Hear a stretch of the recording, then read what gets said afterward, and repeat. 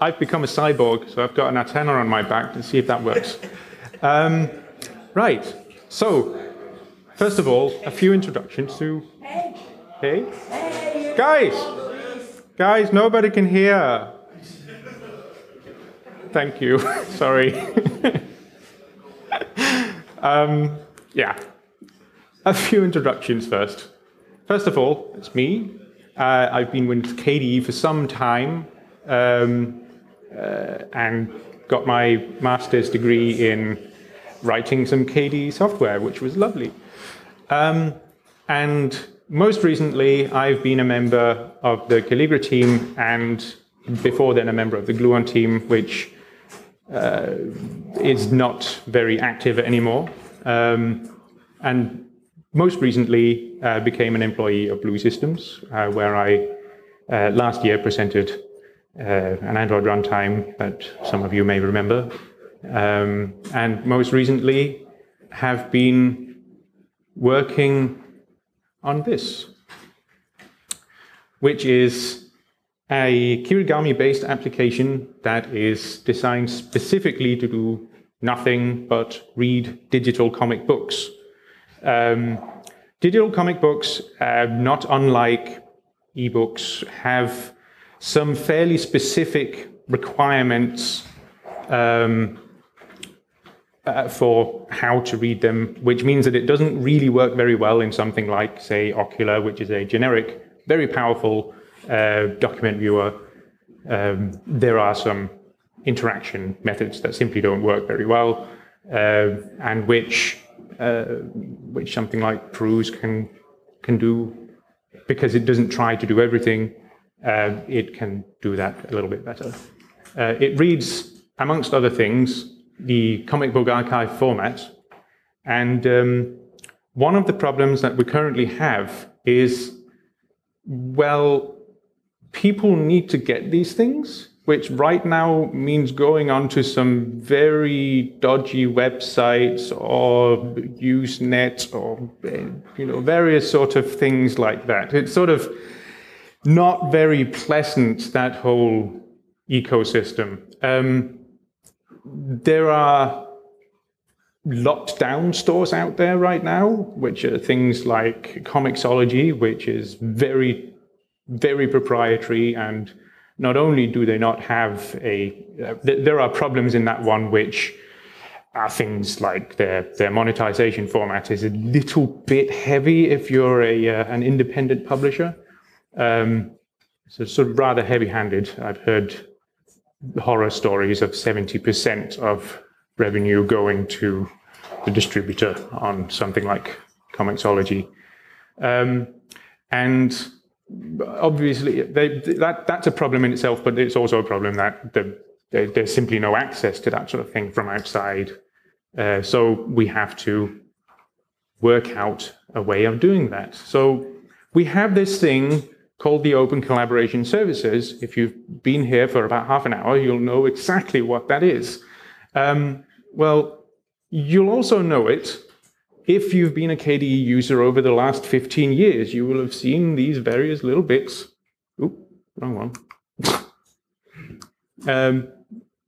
That's the K-stars, which will download all sorts of interesting things, new star field catalogs and so on.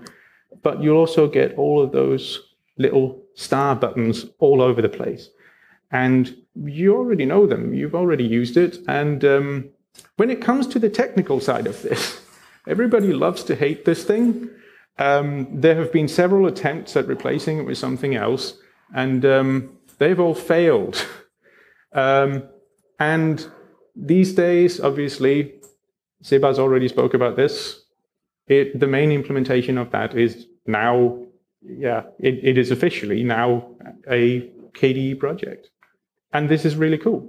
It means that we no longer have those, apart from the minor technical issue that some people just don't like the particular exchange format that exists for OCS, which is, yes, there are technical problems, but it's a web API. There are going to be technical problems there. Let's move on from that for a bit. So we have some technologies in KDE that have been working rather well for this for some time. The first one is the very low level bound directly and rather tightly to OCS Qt-based C++ library called libattica. It's, as it says, the official C++ testbed for OCS features. If a feature is implemented in OCS, the standard that is OCS, it has to be employed both on a server implementation and a client implementation. And since inception, Attica has been the one that did that on the client. It is, however, a little bit heavy. If you want to do very intricate things, it's very powerful. But if you want to do, well, essentially things like putting those buttons on a dialog to get hot new stuff, it's really awkward to work with because the boilerplate is the same size for any small amount of work you want to do. So hence KNew stuff, which is which sits currently in tier 3. It's currently QWidget based, and yeah, it's very, very simple, very straightforward to use. You add a new stuff button to it, the button. You can access the other things as well, but really the button is the one that most people use. And you just add that to a dialog, and off you go. You obviously have to have content on the server to be able to, use that button for anything other than showing an empty dialog that says there's no such categories. But yeah, it's a button and a config file that's 4 lines long, and then you've pretty much got it. It's very, very straightforward to use. What it is, though, is obviously, it's one of the heaviest things to include in any application, mostly because, so it includes Kio, which in itself is not too bad, but it also includes, the text widgets and widget add-ons, not too bad either, but XML GUI pulls in everything, literally everything. There is no tier 2 library that isn't included, which is great for KDE applications. Because we've sort of been used to this for some time. A KDE application, generally speaking, will run on a Plasma desktop, and that already pulls in most of the dependencies, and that's all fine. But not so great for other people. Say we want someone who writes a pure Qt application or a mobile application or whatever to use the new stuff functionality. It's really heavy. It's very, very heavy. And we also have people who may want to be on places that are not necessarily a Plasma desktop on Linux. And some of these places are also places that are not necessarily widgets. So what we're working on now is the splitting up of this, which we will have 3 frameworks. And I know that there are going to be people who run packaging and distributions who will be shouting at me for this. They all hate when we split up our framework into micro frameworks, and I believe there was an atomic int somewhere framework. Was that? No, int that's 0. Int that's 0, yes. Right, but I believe that this is one that actually needs to be split up, because what it allows us to do is take all of the strict widget-based functionality that we've got in KNew stuff now, and split that out into its own thing. Because it is already a released framework, we have to retain binary compatibility. Luckily, the KNew stuff framework is so pleasantly designed that that has been really easy. So as it sits in the branch right now, it installs on a system and it doesn't break anything at all. It just works. And that's with what comes next. Yeah, obviously some beautification and so on, but all the API in any real way stays the same. Then we have split out the core. As it says, we can't actually put it into tier 1 because there are still some frameworks that we depend on, but it's a very low dependency tier 2 framework. And then the new framework, which is KNew Stuff Quick, which is a sister to KNew Stuff, which possibly would have been renamed if we didn't want to retain both binary and source compatibility, which is obviously, so we have KNew Stuff Core, and we have the widget one, which is KNew Stuff, and KNew Stuff Quick for anything based on Qt Quick. So in KNew Stuff Core, we have a load of stuff that already existed as convenience functionality that was used in KNew Stuff. That was great. Yes, a bunch of models and the engine and the cache, which is possibly one of the more important things. Right now, there is no way of loading any of this offline. You have to have an online connectivity to be able to see anything that you've got installed, which is a problem if you want to just uninstall something that you've installed. You have to be online to be able to check the current status of that one on server. And then we have the New Stuff Quick, which is just a straightforward Qt Quick API in the way that Qt Quick APIs must work. There are two ways of using this. Either you use the currently Kirigami probably will just remain Kirigami-based list components, which are essentially the Qt Quick equivalent to using KNS button. The simplest possible thing you can do, and you end up with something which will list things that are available on the store in the categories that you want. In this case, it is so Plasma Tube, Yamaha, and WebAd, and so on. Those are Plasma widgets.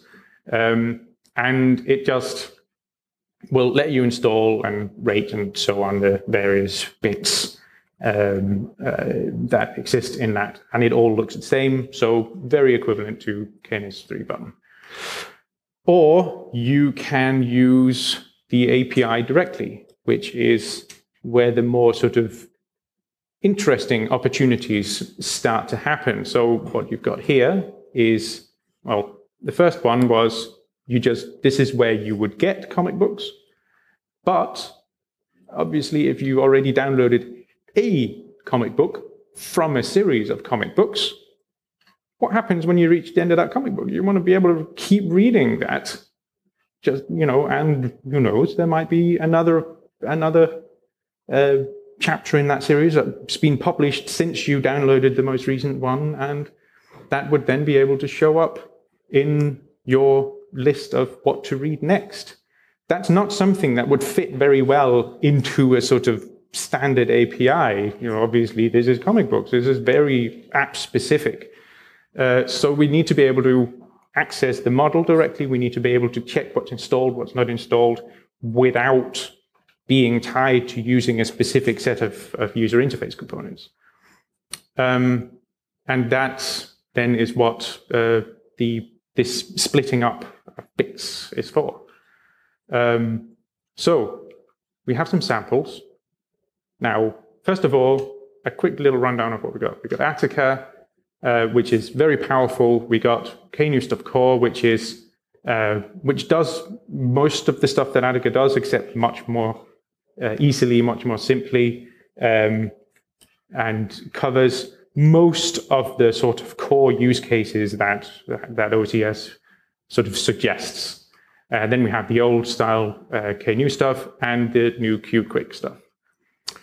Now, Attica and KNew stuff, those already have very good documentation as it exists, so I'm not going to talk about them. So because those samples exist already.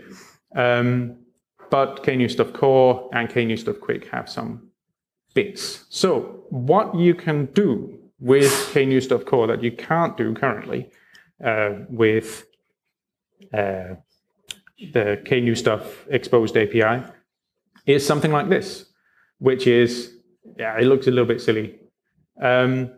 So you always have to create an engine, which you initialize with your KNSRC, which is a file that describes which provider you have your content on. In most cases, that would be the Open Desktop default one, but it also defines what your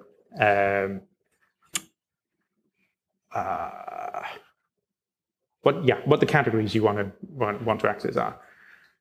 What that then does is that, in combination with getting the cache for the application Peruse, yeah, this is actually a little bit silly. So Peruse currently will look for wallpapers because we don't have a category as yet on the store which provides comic books. But the cache for Peruse is told through this bit so the engine has a number of providers which are just string IDs, which are the same as identified in the cache. So we go through all the providers, and then we ask the cache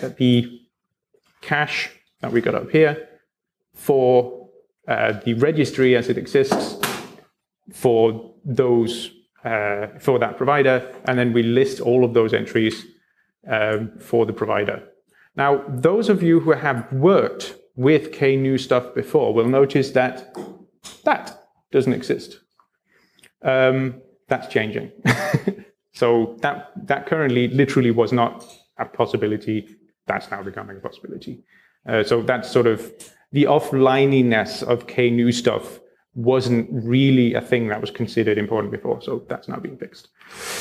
And so the quick stuff. So to show how simple that is, this is way more verbose than it needs to be. Those message bits don't really need to be handled. All you need is that line, and that line, and a config file. And then you end up with something that looks like that, and will install and remove and rate and everything. So very much like KNS3 button. Very, very simple, very straightforward. If you're using a Qt Quick application and just need to be able to install some stuff, that's all cool. Now, you can also use this stuff directly. So because it's Qt Quick, you've got access to the models. You don't have to use all of these components. So, you know, if we take a hypothetical, your own component, which will take a bit of text, it knows what sort of things to do with an image URL. We know that the preview small bit of the model is a list of pictures, which may or may not have any entries. So because lists in Qt Quick might crash if you try and access something that doesn't exist, we have to make sure that we don't try and pull an entry out of a list that doesn't have any entries. So hence the sort of awkward looking stuff there, possibly something we can fix.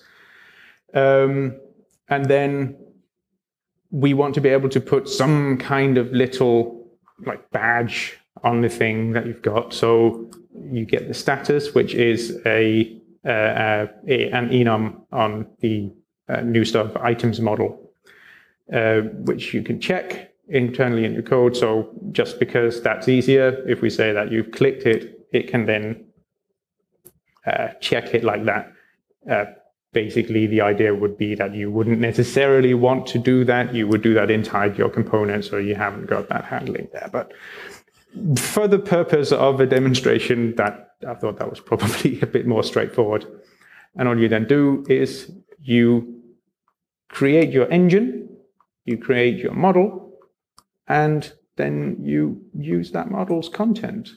Again, deliberately, very simple, very straightforward. And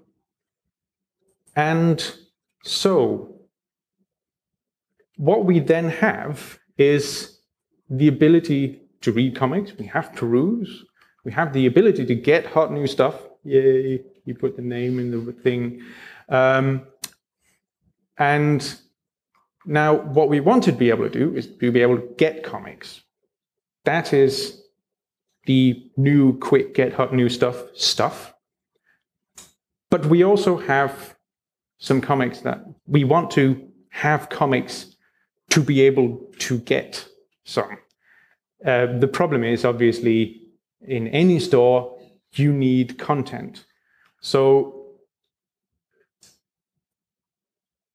yeah, some of you may remember this picture from many years ago when I stood on a stage in Tampere and talked about content distribution with Gluon, and yeah, hence also the Migo logo on that one. And essentially, the concept here is the same.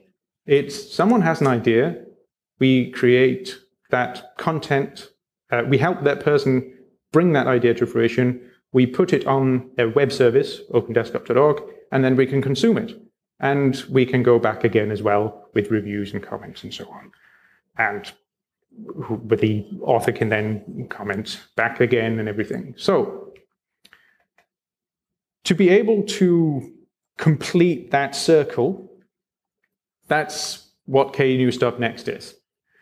So if anybody of you wants to help with it, we have a project on Fabricator that was created to further that. Thank you to Ken Vermette for pulling out all the stops. In an hour, he's created a new icon for me. We have this little tiny tool so far called Peruse Creator, which will facilitate the content creators of the world with the ability to create comics. And now the comic book format is really, really simple. It is very literally a zip file with some pictures in it. The problem with very simple formats is this whole ad hoc-ness of them. So you can do them, but you want to be able to do them properly. So something like Peruse Creator, which will make sure that the files are named in a proper way and you end up with something which is actually consumable in a sensible fashion. And then comes all of the extensions with the fancy animation type stuff that people want in digital comics these days. That comes later. But for now, Peruse Creator, very, very simple, will create some comics for you to upload to the KDE store. So, yeah, that's where we got to. We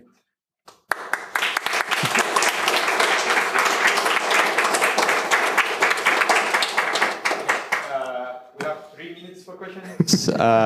So, quick questions. I think that's what I originally said. I wanted 3 minutes for questions. Apparently, apparently that's like tight. Yeah, that works. Congratulations for your work with QtCon stuff. Thank you very much. But when will you release Peruse to Android? Pardon? When you will release Peruse to Android? As soon as we are able to get Ocular working on Android, the PDF support, yeah, he's hiding behind a pillar now.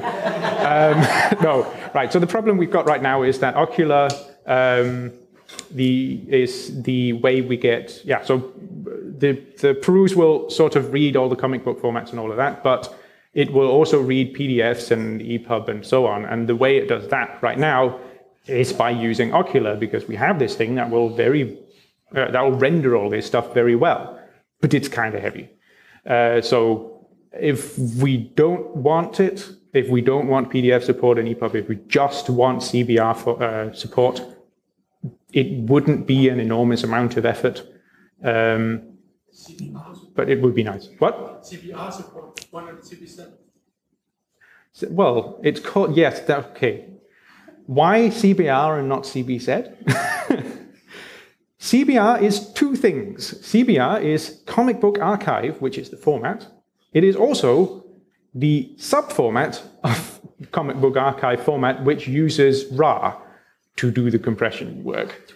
So if you see a CBR, it is probably a RAR file, but a CBZ file is also a CBR file. It's just using zip instead. So yeah, ad hoc formats are fun. But yes, so that's yeah. It'll take a while before we get PDF support, at least on Android. But Peruse itself will happen. Also because I have an Android tablet and I want to be able to read my comics on it.